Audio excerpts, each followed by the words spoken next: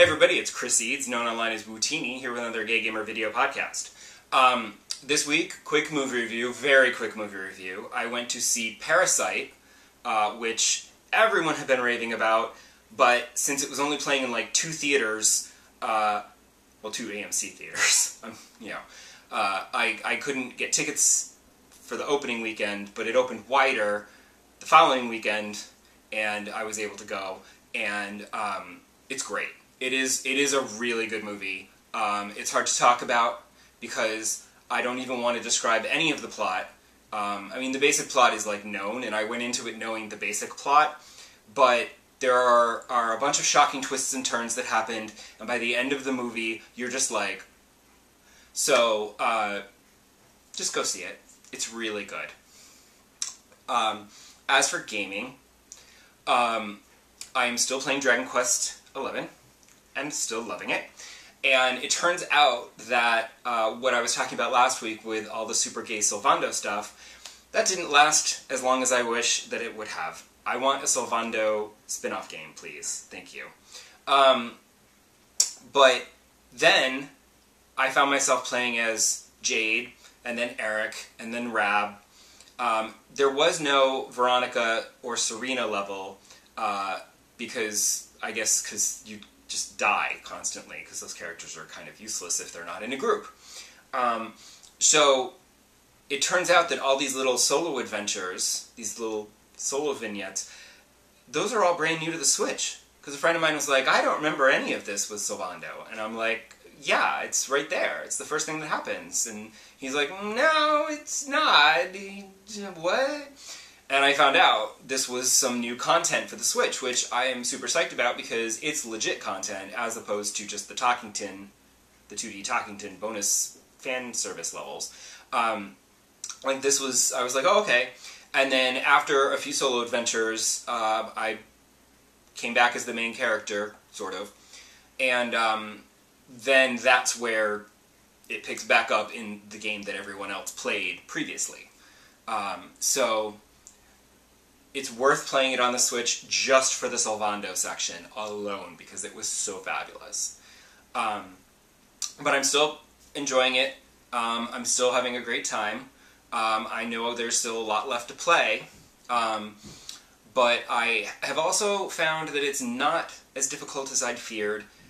Getting to a point where where I can save the game, or the game will autosave, in order to go and play Ring Fit Adventure. Because after picking up Ring Fit Adventure on last Friday, well, 2 Fridays ago, I've been playing it literally every single day. So I'm super psyched. I'm still enjoying it. My main complaint is still there's no, like, cardio.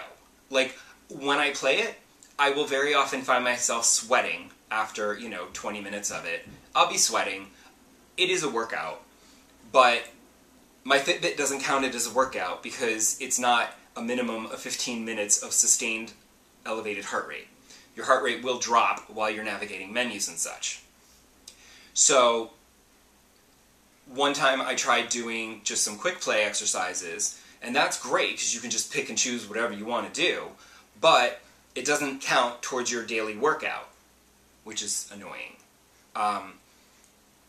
Whereas when you do the custom routines, you can say, okay, I want to do some cardio or stamina or whatever they called it, and you click that and it populates one of the custom workouts with like the half a dozen random exercises and says, here, let's try these. And you're like, okay, fine, let's do that. So you go and you do those exercises, and when you go to start the first one, it's like, hey, let's warm up. And I'm like, great.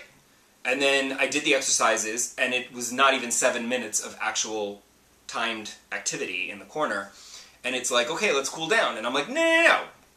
7 minutes is not a good enough workout. Let me do some more. So I'm like, skip the cool down. Although I will also say that I appreciate that the warm-up is always the same, but depending on what you've done during your workout that day, during that session, the cooldown will vary, and it will work your arms more, it'll stretch more of your arms, it'll stretch more of your legs, depending on what you've been focused on during your gameplay. So I appreciate that, that's very helpful. making sure that you're stretching out the correct muscles that you have just used. But I just wish that when you started it, it would let you do a warm-up and then just do whatever. If you wanted to do a few quick exercises, then play a level of the game, and then maybe do a custom routine, then cool down. And it would all be one session, you know? As soon as you start playing the game, do a warm-up, then do whatever you want to do, then do a cool down, and call it a day. And it would all be totaled. But playing the quick play exercises or the challenges in there, it doesn't count. So it's kind of like annoying, and why would I do that? Except, whatever. I'll still do it, and then I just won't have a screenshot of my total time playing to post to Twitter, as I've been doing. Also, the quick play challenges, you can't compare yourself. You can compare your scores to your friends, and I don't know if you can compare to like just the world in general. I really only want to compare to my friends because I'm sure the world would be better than me. But you can't do that unless you're a member of the online service. And I haven't paid for the online service because I figured I'll just wait until Animal Crossing, because I don't play online with my Switch. Animal Crossing is going to be the first thing that I play online with. So I was going to wait until then, but now I'm sort of like, I do kind of am curious how I'm ranking against the other people on my friends list that I know are playing this game. And I'm sort of kind of curious, because that's another way to like motivate you, because you'll be like, oh, they're just slightly ahead of me on, you know, the chest press. Let me just do it again, and I'll just, you know, beat them, you know, and it gets you motivated. It's just another way to motivate. But I do wish that there was more cardio, because the running is useless because you're stopping every 3 seconds to vacuum something up, or to fight an enemy, or in certain levels where there's like a frickin' minecart and you're just tilting from side to side to avoid obstacles. The zip line was not bad, because with the zip line you had to squeeze the ring together, and after a while, like if you let go, you would slow down and stop. You had to keep it pressed in order to keep moving. And after a while, it was a long zip line, and after a while holding this in so long with the resistance, my shoulders were feeling the burn. So that one was legit.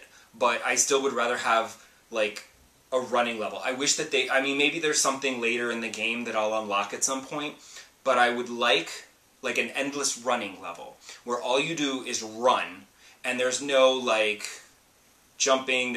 Well, you can maybe have some jumping, but it's just constant running, and you get in a rhythm, and you can, like, you know, shoot crates and suck up bonus coins and items as you go, and you can just keep running until you feel like you're done, and then you can just press stop.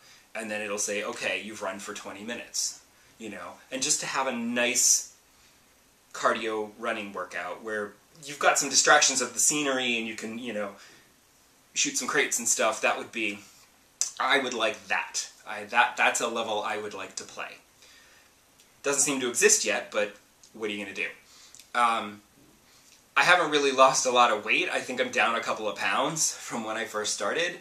But I do feel like it's working, and I am working out, and my arms and shoulders do feel like, you know, that resistance of that ring is legit sometimes. It doesn't seem like much, but after you've done a bunch of the exercises, it's good. I don't really know how long the game is. I'm hoping that you can double back. I mean, there's already things where, like, I couldn't do certain things, and once I get a new power, I'm clearly meant to go back and do other things that I couldn't do the first time through, because I couldn't jump that high and whatever. Because I'm just concerned that after the game is over and you've defeated Dragger, like, then what? Can you play it again? Because the game is really helpful because you're doing exercises, but since it's part of a game, it's kind of distracting, and it distracts you from the fact that you're doing exercises. Whereas just doing the exercises, you're just working out, and then it's just Wii Fit. And it's, you know, it's fun to make it into a game, you know? So, we will see, because I am still playing it. Last week, I was playing it after work, but it was kind of annoying and whatever, and this week, because you end up sweating and I have to take another shower. So this week, I'm going to attempt, I'll let you know how, next episode I'll let you know how it turns out, because I'm going to try to get up a little earlier in the morning and do it. We'll see how that works, because getting up I'm going to have to get up extra early if I want to play the game, because it takes a long time. Like, I played for almost a half an hour of exercise time, but that took almost an hour of real time in order to get, 28, 30 minutes of exercise time. So doing the custom routines is a faster way to just work out, because you're not watching cutscenes and going through menus and doing all kinds of nonsense. So I feel like if I'm playing it in the morning, I'm probably going to lean more towards doing the custom routines instead of the game, because the game's going to take too long and I will only get like 8 minutes of workout in. But I'll let you know how all that goes next time. So, see you then! Bye!